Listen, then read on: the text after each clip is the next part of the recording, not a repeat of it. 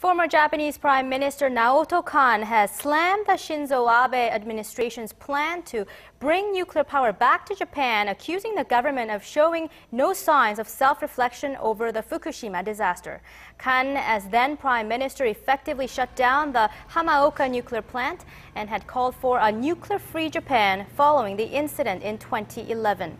Kyodo News reported Kan told a parliamentary committee on Wednesday that there were concerns Tokyo could become inhabitable when the nuclear disaster occurred. Abe's new basic energy plan, unveiled this week, will push to bring Japan's 48 commercial reactors online if they pass safety tests, and could even see the construction of new ones.